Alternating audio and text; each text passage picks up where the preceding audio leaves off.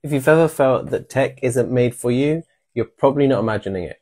Because the truth is, digital inequality doesn't just show up in isolation. It stacks on top of every other inequality we've already got.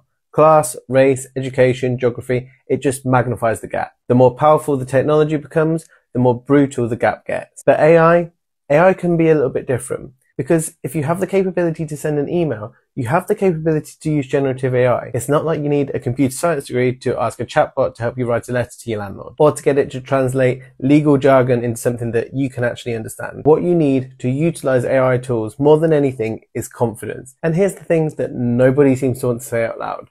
If a system only works for the most privileged, it can't accommodate different levels of participation or deliver fair outcomes across society, it's not just flawed, it's entirely obsolete. So is AI a tool for the working class or a tool of its oppression? It depends on whether you get to build with it or you just get built over by it. The future is not going to wait for us to catch up. So the real question is, and should be, who gets to shape it? Because if we're not building tools for justice, someone else is building tools for control.